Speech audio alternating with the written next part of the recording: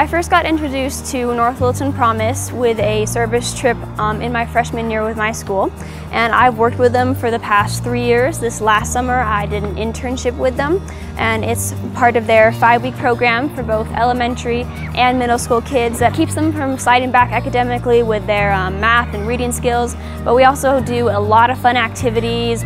I really loved watching how dedicated the staff was to helping the kids grow in their knowledge and love of Christ. They have a great need for kickballs, soccer balls, art supplies such as crayons, colored pencils, markers, and goggles and hula hoops. Your donations will really mean a lot to these kids and will make their summer even more extraordinary.